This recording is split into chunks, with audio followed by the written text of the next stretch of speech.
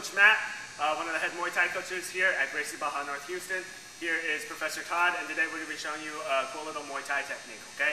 So we're going to go ahead, rock back into our stances, and this works best when the person you're going against is standing on the opposite side. So Coach Todd is usually a southpaw, I'm an orthodox, and so this is what's going to work best. It can work if you're standing the same side, but it works best, like I said, if you're fighting someone who's standing the opposite side.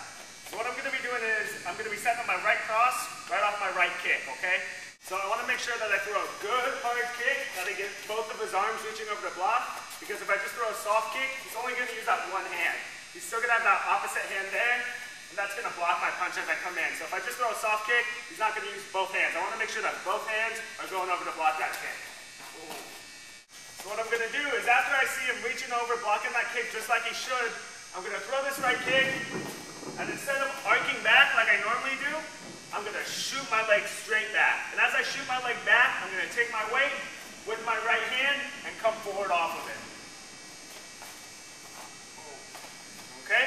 And it's going to be a simultaneous motion. They're going to be connected together. One more time. And that's it, guys. Thanks.